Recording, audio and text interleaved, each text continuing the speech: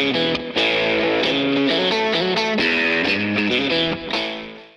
friends, this is Aishwarya from freshersworld.com. Welcome to our YouTube channel Jobs and Careers. The topic that we are going to look today is a part 2 of ages. So in the part 1 of ages, we discussed about the basic concepts in ages and as well as the simple sum to it. So in the part 2, we'll be discussing a much tougher problems compared to it and how easily we can solve it. So the first question is, Padmi is 40 years old and Krishna is 60 years old. How many years ago was the ratio of their ages was 3:5? In the part 1 itself, I have clearly told you, you have to segregate the question into brackets such that it is easy for you to find it. So Padmini is 40 years old.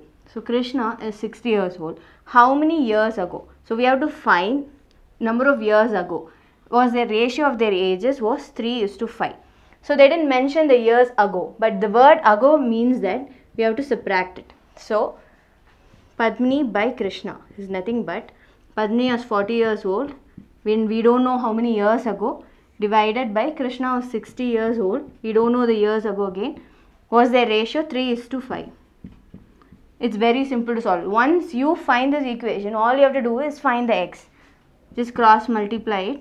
So 200 minus 5x is equal to 180 minus 3x. You just move the 5 there. So 2x is equal to 20 and x is equal to 10 years. So 10 years ago, the ratio of their ages were 3:5. So how did we solve it? So we know their respective ages. We put it in a fraction wise and put x as the number of years ago and equate it to the ratio that they have given. If you just cross multiply it and find x, you will be able to find the years ago in which the ratio was so and so. Similarly, they will just interchange the value of their ages and then give you a various ratio proportions. Based on that, all you have to do is follow the same method, only the values will change here to find the number of years ago. Let's solve another problem. Okay, the second question that they are given is, Kanishk present age is 2/5 of his mother.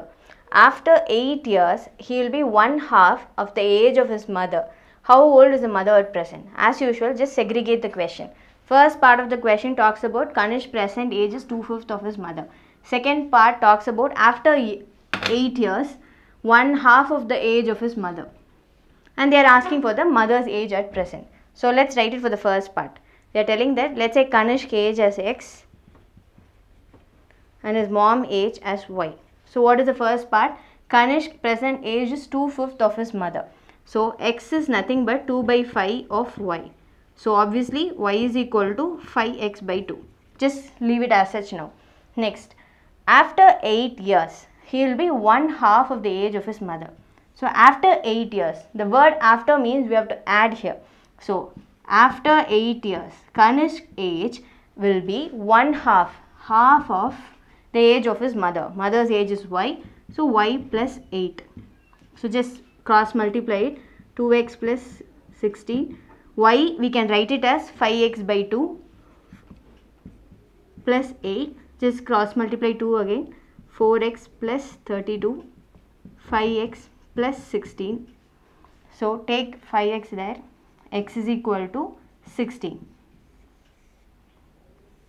So x is equal to 16. So, but read the question. How old is the mother at present? So x is nothing but Kanishk age. They are not asking for Kanishk age. They are asking Kanishk mother age. So we know x now. We have to find y. Y is equal to 5x/2. So 5/2, x value is 16. So 8, which is 40 years. So mother of Kanishk age at present is nothing but 40 years. This is where the people goes wrong.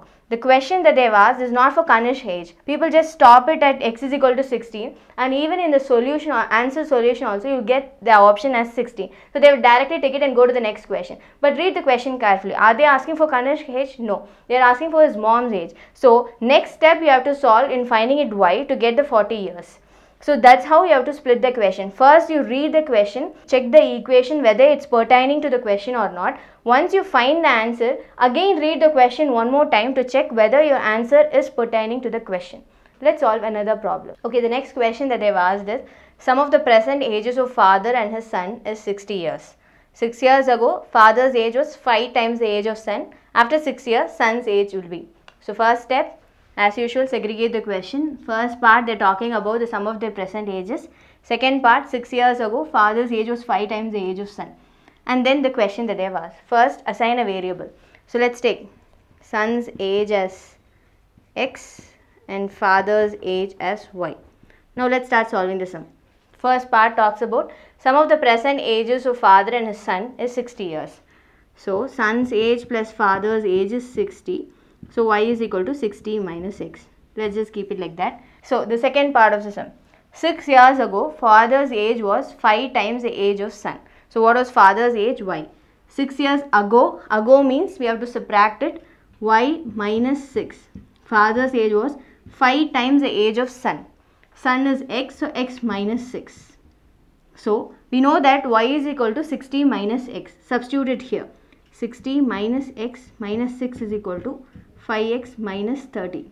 So 60 minus 6 is 54 minus x is equal to 5x minus 30. So 6x is equal to 84. 6 ones are 4s are. So x is equal to 14 years. So x is nothing but son's age. So son's age is 14 years. Are they asking for the son's age? No. Read the question again. After 6 years, what will be the son's age now? Present age of son is 14. After 6 years, after means it's nothing but you have to add.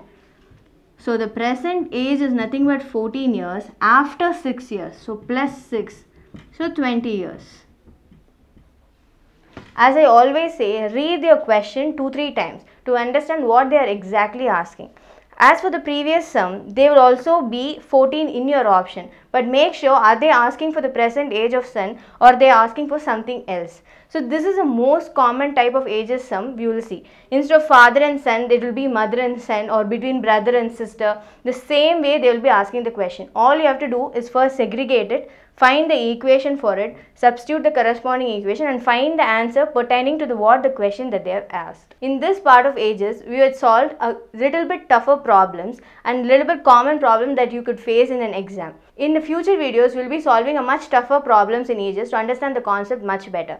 So if you are a person who is looking for a job, kindly register in our freshersworld.com, like this video and subscribe to our channel. Thank you.